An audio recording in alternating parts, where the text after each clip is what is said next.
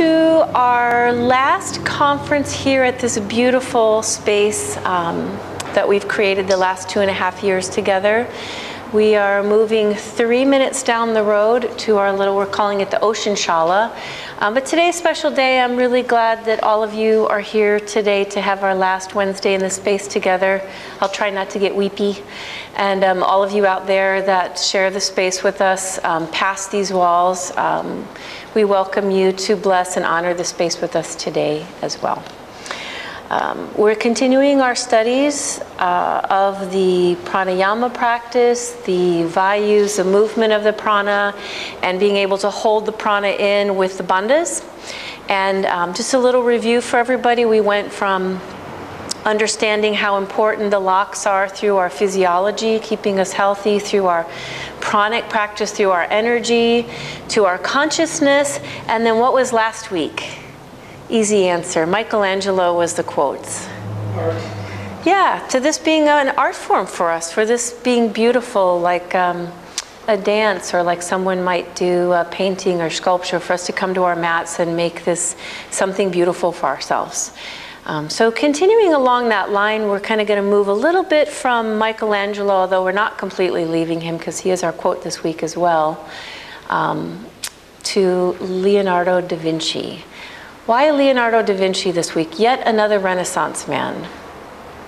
We've been studying this image, sort of a universal image of the sketching of the man.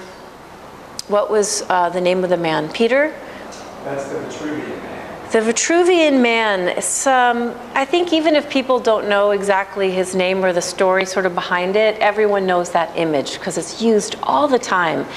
And when I think of it, I think of like universal signs on the road, you know, that, you know, say something to everyone, or how we bring our hands in front of our heart and everyone knows this means respect.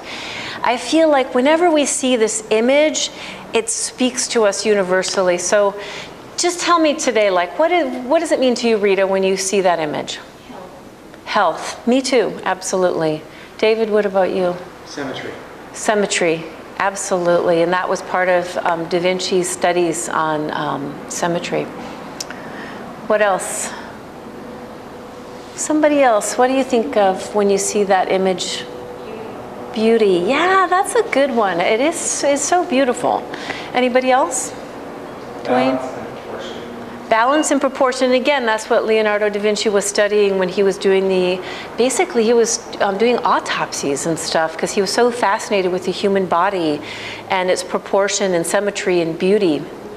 One of my favorite images of that is the one where it has his notes kind of on the top of the sketch in the bottom. Because it just reminds me of how passionate he was about human form and beauty, and that was his studies, you know. And so I bring up this particular image this week because when I see that image, I think of all the things that you guys said, but I also think of, and this isn't a far stretch, I hope you guys will agree with me, I think of the bandhas.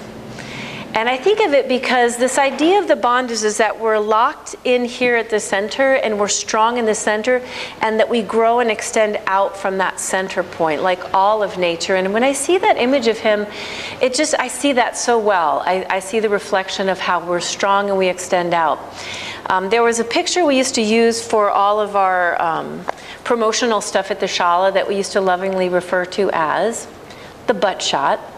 And the picture was taken from the back looking towards the front of the side of the yoga room at the time.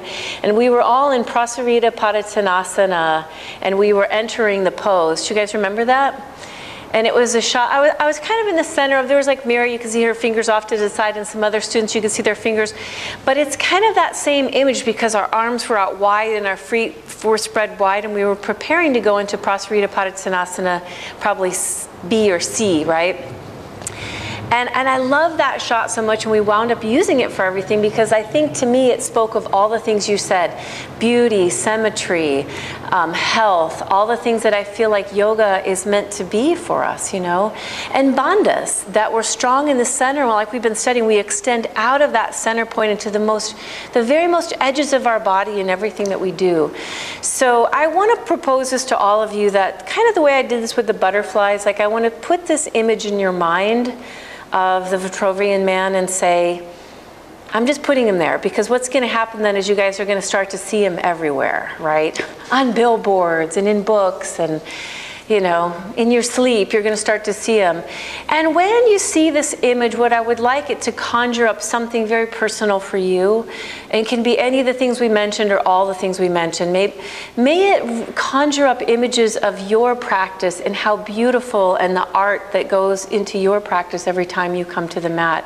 And the symmetry and the alignment. And I kind of call him the yes man too, because I feel like he's in his most extended, expanded state, which I think is something as well that our yoga practice brings us to our biggest self, hopefully our widest, expansive version of ourself.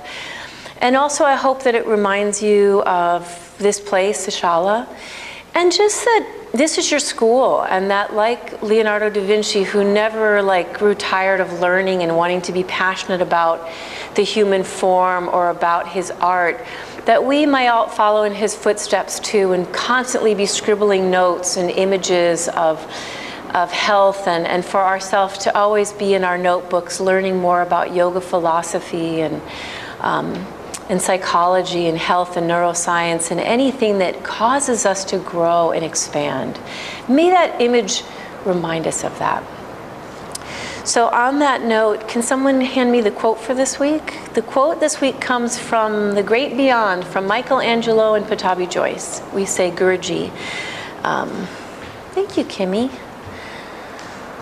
Michelangelo said, I saw the angel in the marble and carved until I set him free. Guruji, practice, practice, practice. Until you set him free, find your beauty.